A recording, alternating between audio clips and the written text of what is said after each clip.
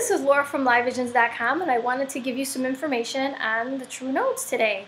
And what is a true node? It's where you need to go in your life, where you're, where you're meant to go, where you're meant to carry out in life, depending on the house it's in and depending on the sign it's in.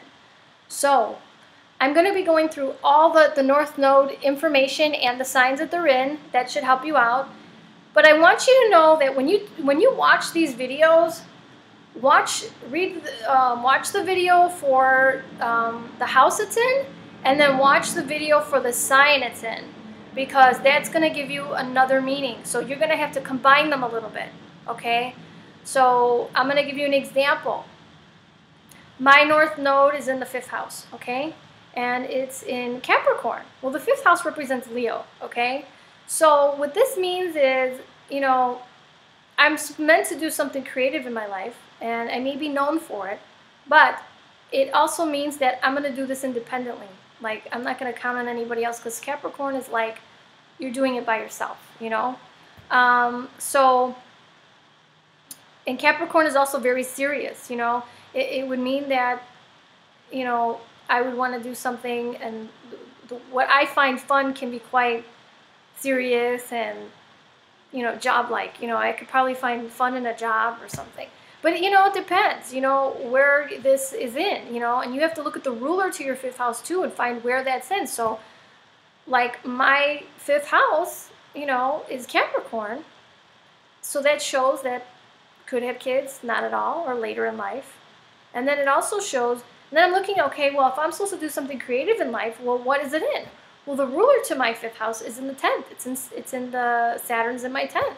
So it says that I would be doing something in my career that would make me known for something.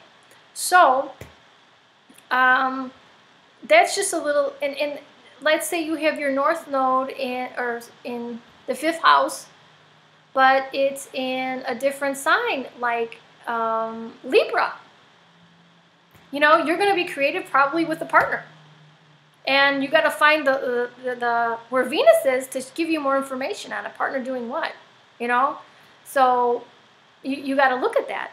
Or if the ruler to your 5th house is also in the 5th house, then maybe you'll be known for children.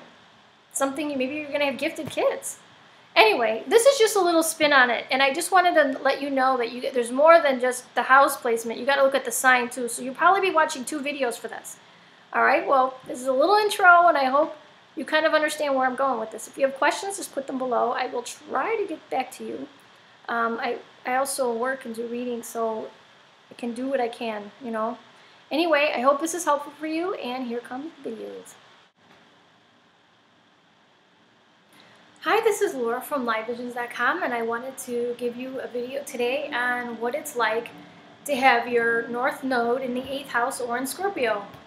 The North Node is also known as True Node, or in Vedic astrology, it's known as Rahu. What does this mean if you have this placement in the 8th house? Well, or in Scorpio.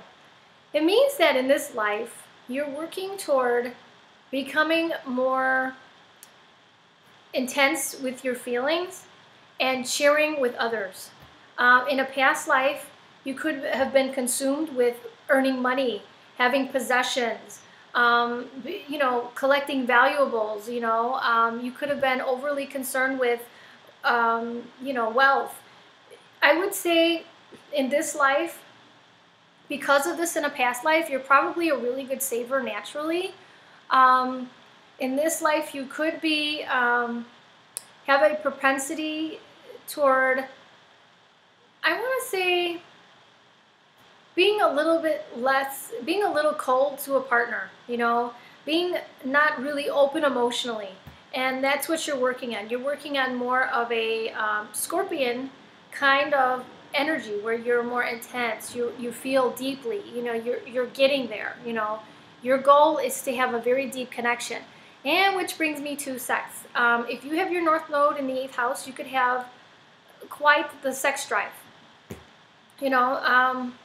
What else? If you also may have an interest in your partner's finances.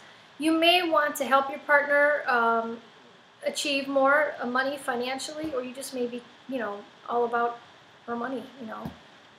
North Node is what you're working toward in this life and what your ambition is, you know. And in a past life, it looks like your ambition was making money, being successful, saving money, being resourceful. You could be rather stubborn in this life too.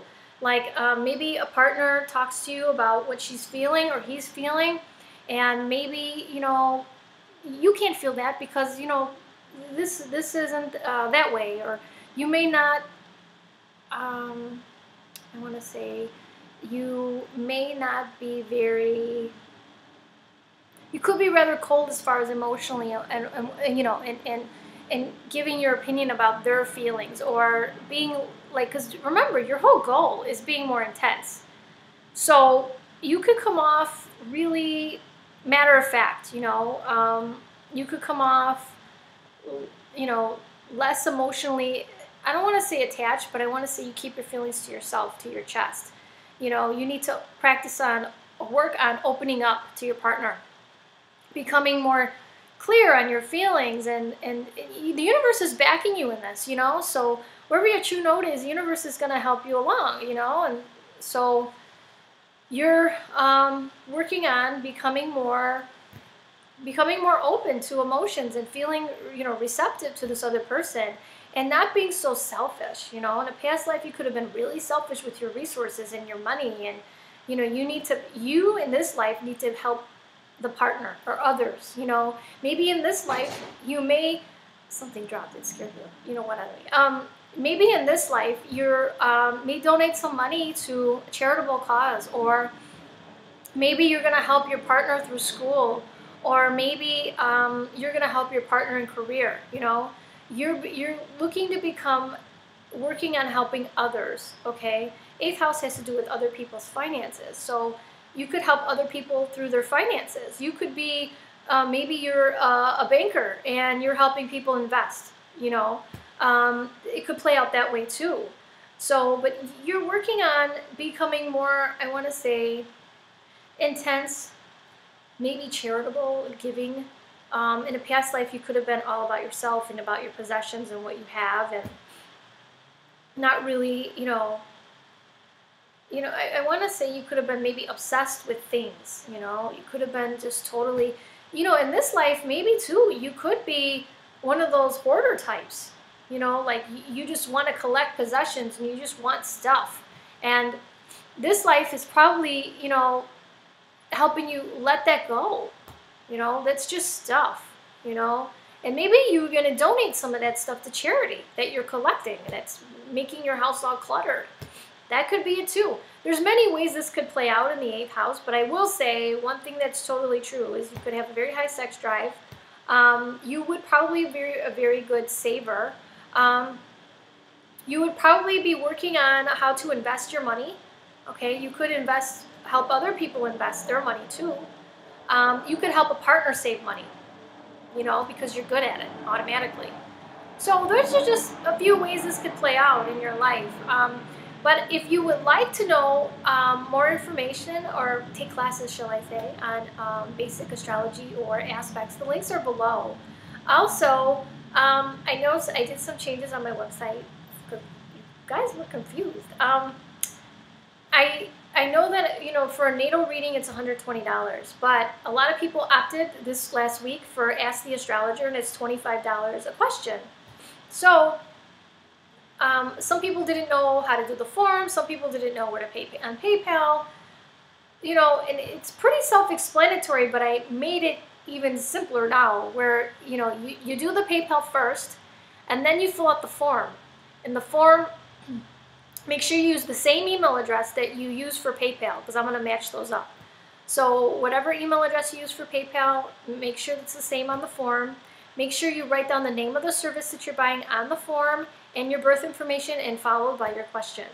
So I made it totally where there's no confusion. So anyway, if next week, I'm decided to do videos now every maybe 2 weeks, because every week doing 12 videos was a lot, and I work too. I do readings and everything else, so it was just too much. So maybe every 2 weeks you'll get like 12 videos every 2 weeks. if not 12 a month, but I'm going to see how busy I am. The next videos I think that I'm going to do are maybe Saturn or Jupiter. We're going to decide. I don't know yet. Anyway, I hope this helps you out, and as always, I'm glad, vote. Let me know what you think of the videos, and I'm really happy that you're watching. Thank you so much. Bye.